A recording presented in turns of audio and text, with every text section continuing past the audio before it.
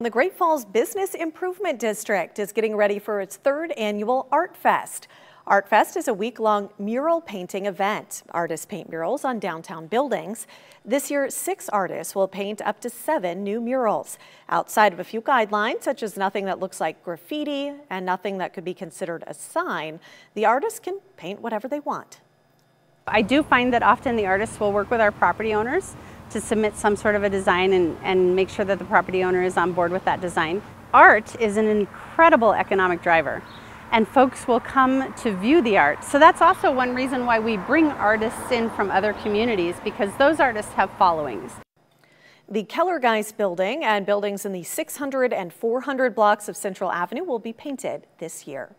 Well, in today's Feel Good Friday story, brought to you by Carnahan's Towing, the front of Power High School received a beautiful upgrade thanks to the generosity of a local artist. A year ago, Power High School teacher Dawn Sievers approached her friend and fellow artist Jason Garno with a proposal to create a sculpture for the Power High class of 2021 with money they'd raised during the year.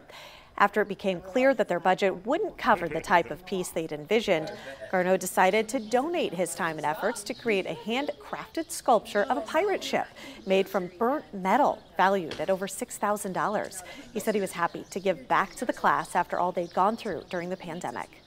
With this pandemic, it really brought people down, and they need, anything positive is great for the community. So I felt this was just a great opportunity to bring that. And during COVID, they did lose things. They did lose sports, they lost proms, they lost opportunities.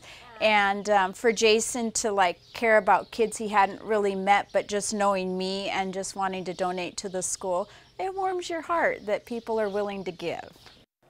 Really neat sculpture there. In addition to that, several members of the Power community worked to design and install the frame and solar-powered lights.